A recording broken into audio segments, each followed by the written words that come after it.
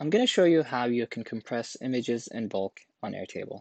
I'll be using this tool by miniExtensions.com, and I will drop a URL to it in the description. So we have a column here. It's full of images. These are all Airtable attachments, and they're relatively large. And the goal is to make new attachments that are smaller in size. So this extension uses tiny PNG.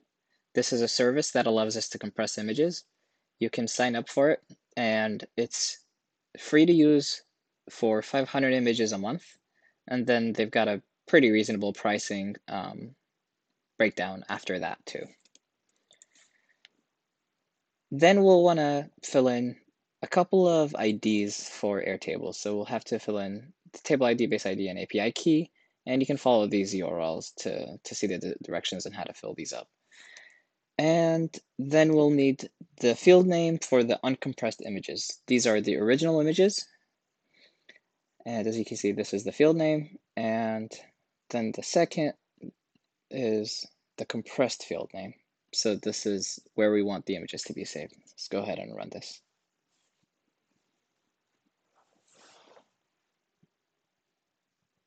It might take a second.